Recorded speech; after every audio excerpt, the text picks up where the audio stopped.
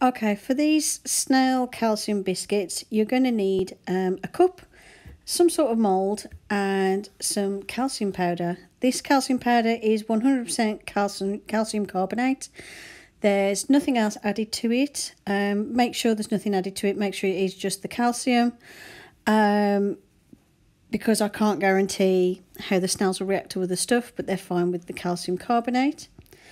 Then I originally put 3.5 heaped teaspoons into here, and I did find I needed a fourth, so I'd say 4.5 teaspoons for the size of mould that I've got. And just put that in a clean glass. And to clean the glass, all I've done is rinsed it out with hot water. You can't use any soaps or anything, so just make sure the glass is clean just with hot water before you start. Same with the spoon and the mould that I'm using as well. And then what you need to do is you need to mix this kind of like you would plaster of Paris when you're going to make something with plaster of Paris, like make a mould or something. So at first even though I'd only put a little bit of water in, it was too much, so I did add about another tablespoon. So it's about 4.5 teaspoons, sorry.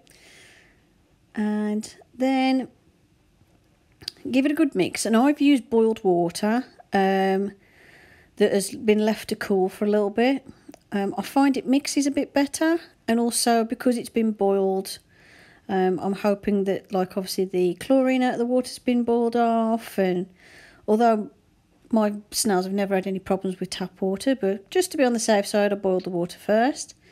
And as you can see, it's not solid, but it's not runny. See how it hardly drips off the spoon?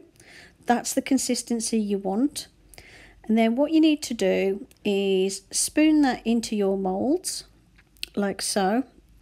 And these are some little skull moulds that I've got.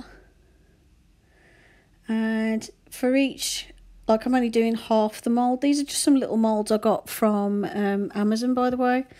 So they're dead easy to get online. They're not very expensive. I think it's about £7 for this mould.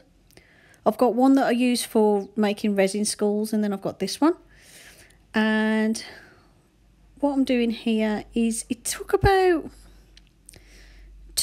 or 3 teaspoons to fill each skull in the mould, and I wanted it so it was right at the top, so as you can see each one's nice and full, and that way I'm hoping that they will maintain the shape a little bit better.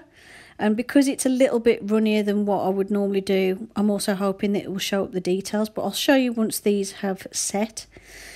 Now, what you need to do is just make sure you spread the calcium mix into all the nooks and crannies of the mould, and get it as full as you possibly can, which is what I'm doing here. I'm just using the last little scrapings out my bowl, out my cup. And then what you want to do is tap the sides of the mould. You need to get the air bubbles out. If you don't do this, you'll have little air bubbles in the finished product. And then what you need to do is leave these somewhere to dry. It could take 24 hours, could take 48 hours. Leave them somewhere warm, and I'll show you what to do next once they're set. Okay, so once they're set, it's a case of popping them very gently out of the moulds. I did find they break easily, but I did leave mine for like 48 hours to dry off. I think maybe if I'd have left them for about 12 hours, so there was a tiny bit of moisture left, they might have been easier to get out the mould. Plus, I think if you stick with sort of a simpler shaped mould, this is the only mould I'd got that I could put it in. But if you had one where it was just like the little heart shapes or something, you know, something where it's just one solid shape, it would be fine. And you need to apply even pressure to the whole area where the calcium carbonate's in the mould, and I find it does come out better.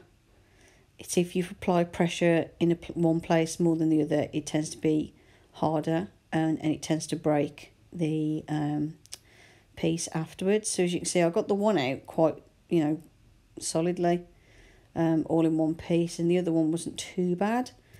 So yeah, even pressure all over the mould to get them out. It doesn't matter if they do break a bit, to be fair, because the snails are going to eat them anyway. And I decided to make these ones. Like I said, it's the only mould I've got that I could use. So yeah, that's how to make some calcium biscuits. And then all you need to do is pop them into the snail tank. Obviously I would make them bigger if they hadn't got another source of calcium, but they do have cuttlefish. And I'll update you at some point, let you know how it got on and whether they liked it or not. Hope you enjoyed the video. Thanks for watching, and I'll see you in the next one. Bye for now.